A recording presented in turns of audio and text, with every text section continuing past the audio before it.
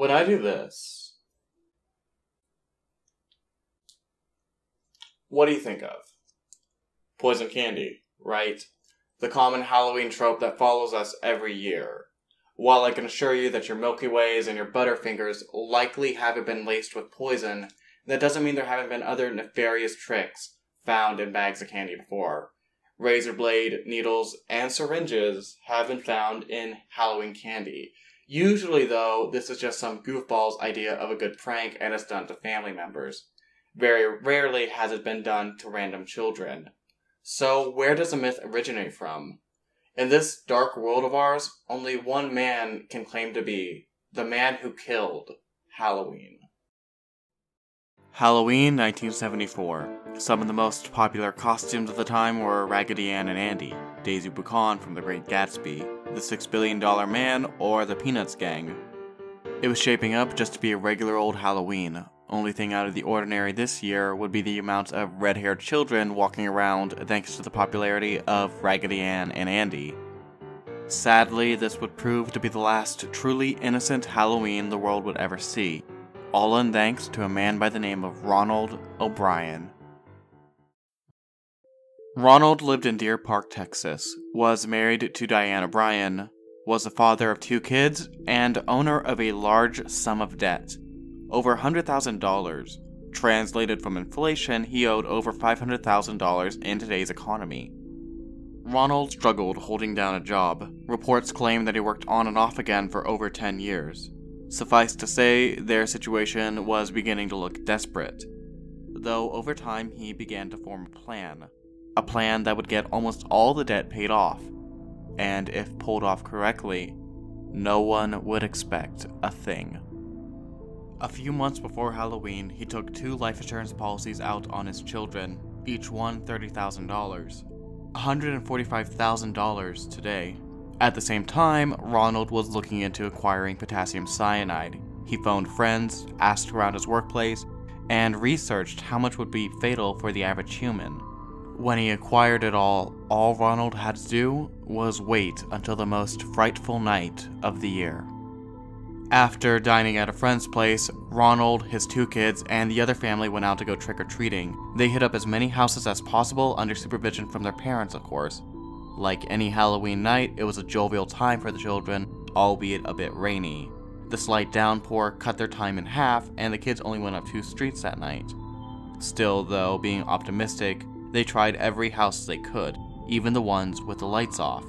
The group would go to a house whose owner, Courtney Melvin, wasn't home. Ronald told the kids to go on without him, and while they were away, he pulled out pixie sticks out from his coat sleeve.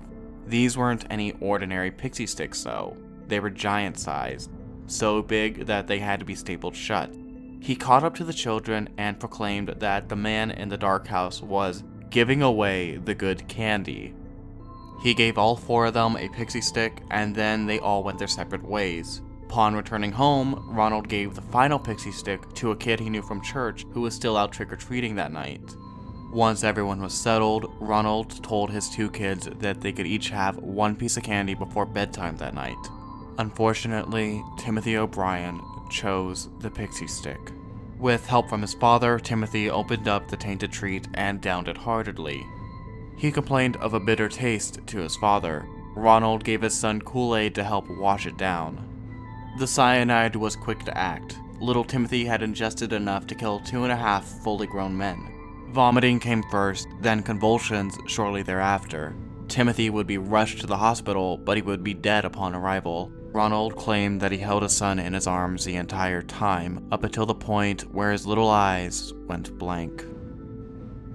The following day, panic was in the air. Parents were throwing out all of their children's candy, and the story was spreading like a fire throughout the state of Texas. One of the parents that went along with Ronald was unable to find the pixie stick. Eventually, though, they found the child asleep with it in his bed. Initially, police didn't suspect Ronald of any wrongdoing. It was a random monster of the night who did this, not a loving father. Ronald claimed that he didn't know where he got the treat, stating that a random man just put his hand outside his door and gave him the treats. But since the group only went up 2 blocks that night, the police didn't have much work to do when they went door to door asking the residents what kind of candy they gave out that night. and not a single one of them gave out pixie sticks that night, let alone the giant 24-inch ones that the police confiscated from all of the children. Suspicions were beginning to mount against Ronald, yet he was steadfast in his claim that Courtney Melvin was the one who did this dastardly deed. Yet Courtney had an ironclad alibi that night. He was working as an air traffic controller. Over 200 people knew where he was the night of Halloween. The cops began to investigate Ronald even further, and they found out about the life insurance policies he'd taken out on his 2 children. The wife came forward and claimed that she knew nothing about these policies as well. Ronald's coworkers spoke in length over just how much he bragged that his financial issues were soon going to be taking a turn. Most damning of all, though, would be his sudden interest in potassium cyanide. Ronald O'Brien was arrested on November 5th, 1974. Surprisingly enough, he maintained innocence throughout all the court hearings, claiming that a random monster did this. All the evidence was brought forth against him, though, and they even brought his character into question as well.